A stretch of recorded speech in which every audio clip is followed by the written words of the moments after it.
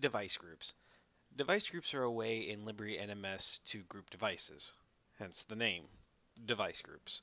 Now, in my previous video, I mentioned that locations were a way to group devices based on a certain location, and that is absolutely true. But if you wanted to group devices based on another way, such as maybe you wanted to group all devices with a certain OS, or you wanted to group all devices with a certain version number, you could do that with device groups.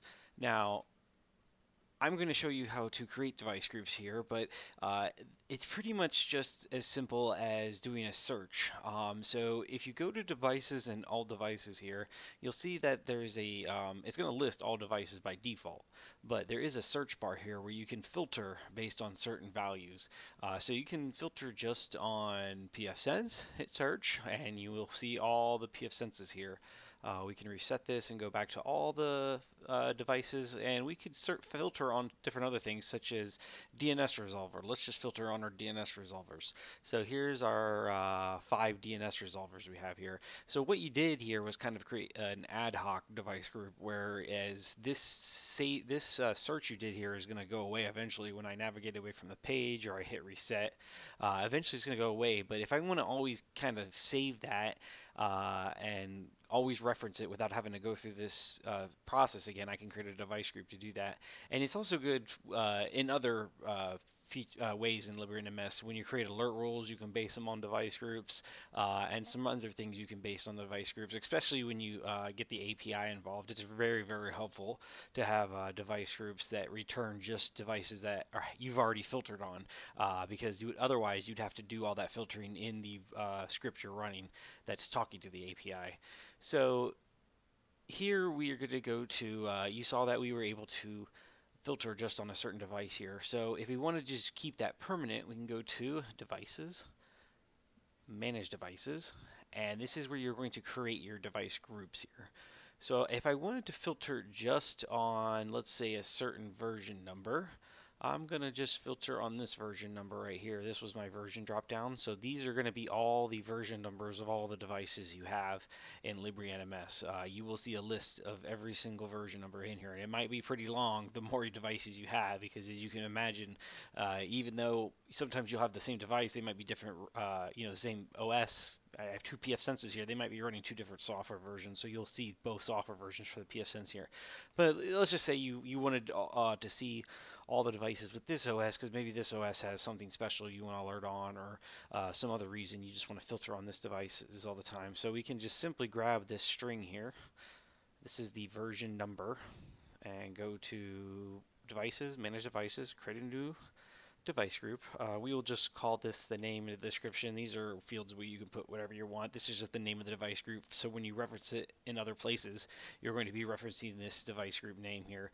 So we can go to Define Rules, and when you get this drop down here, this is going to list all the different values in the databases. These are all different tables and values in there, and you can pretty much create device groups on just about anything, whereas in the past, when you were looking here and trying to create kind of a pseudo device group or ad hoc device group, you didn't really have that many options to choose from. There was only a limited set here, but when you create a device group, you can basically create it on anything in the database here.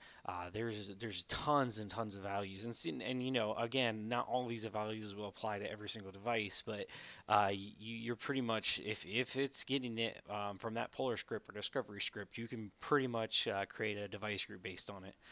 So what we're going to do here is we're going to create a device group that's going to be devices. You can actually just start typing version.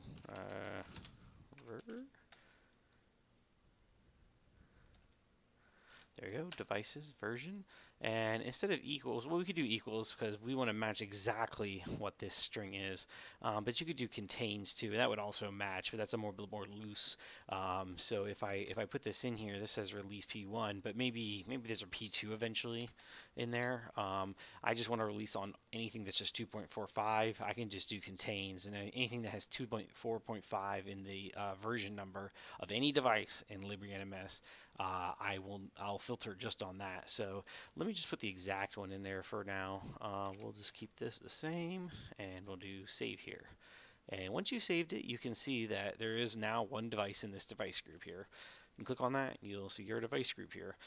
Now, if you see our drop-down menu under devices has changed a little bit, we now have a device group submenu here, and this submenu will list all the device groups you've created so far.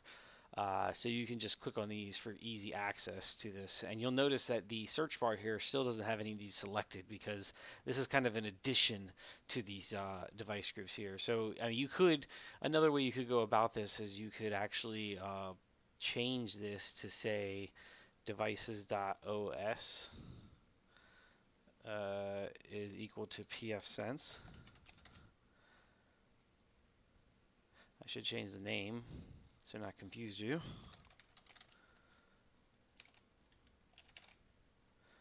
So also one device matched that because that one device is also, it had this version number, but we got rid of that, and now we're just trying to match on the OS, which is also a pfSense. But now I'm just looking at the pfSenses, but maybe I have a bunch of different version numbers in here. I have 2.45, I have 2.44, 2.42. Maybe I want to see all the pfSenses, but I just want to filter on these version numbers. Then I can hit search here, and now I'm kind of searching within that group. So you can go in here and search for different values based on just the group. So it's kind of like doubling up the amount of way you can search. Now, when a device is inside a device group and you click on it, you can actually see that right down here, this box wasn't even here before, but now you can see that what groups it's members of. And a device can be members of more than one group. Remember, this is kind of just a filter. So you have all the devices in the database, which you can see by just clicking all devices, or you can just filter on certain devices. In this case, we did pfSense, but I could create another group here that says, let's just say a local network.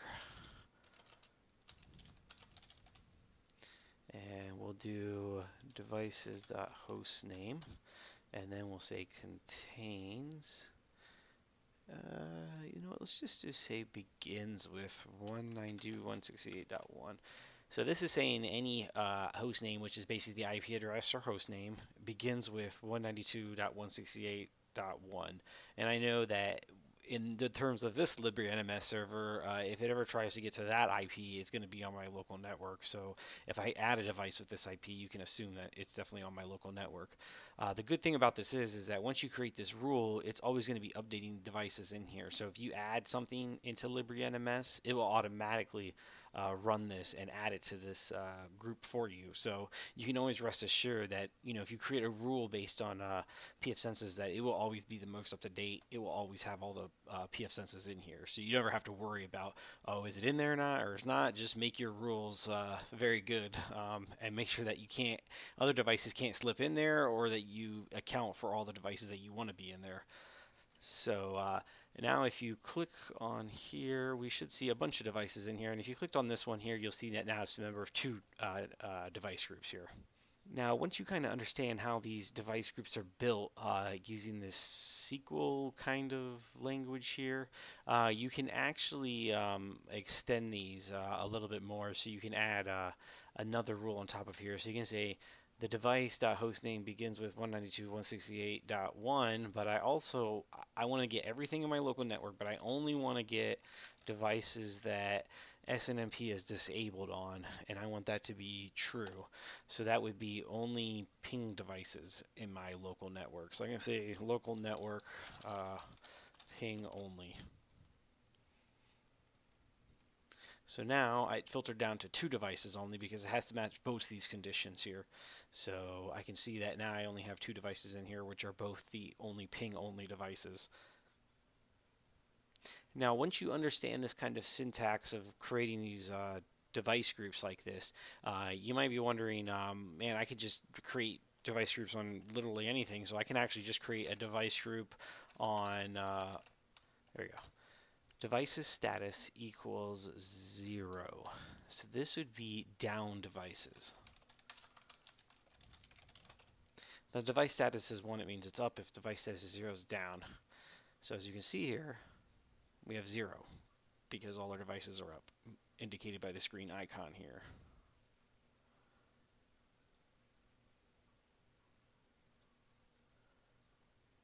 So now let's just prove the point that devices will be added automatically in here when they go down. So if you add another device here. Let's just say 168.4.2. And this is not, if I tried to add this right now, it's not going to work because this device doesn't exist anywhere. I don't have it anywhere. No matter even if I do ping or no SNMP or ping only, it doesn't matter. It's not going to respond. So you can actually do this force add, and if this is that comes in handy when you want to add a device that you're planning on putting in later, maybe you just want it in there and get it all set up first, and then once it gets installed, it'll go ahead and start working. So you can just go ahead and hit add there, and now you can see that we have a device here, but it should be red. It's down. Go to all devices. We can see that there's one device down here now. So now if we go back to managed groups, or you can go to manage groups. You'll see now there's one device in the device status equals 0 group, which is devices down. So we can go in here, devices down. And so that's kind of actually a way that you created an alert. There's really no difference. Once you understand how to do these device groups and create these, alert rules are pretty much the same thing. In fact, if you look at this here, devices.hostname begins with 192.168.1. If I go into alert rules here and I create a new alert rule, and doesn't this look familiar? It's the exact same fields in the database that we can filter on. So I don't want to get into alert rules right now because that's going to be a whole nother video. So I will just bypass that for later. And that pretty much wraps it up for device groups here. If you have any questions, please leave a comment or subscribe. Thanks.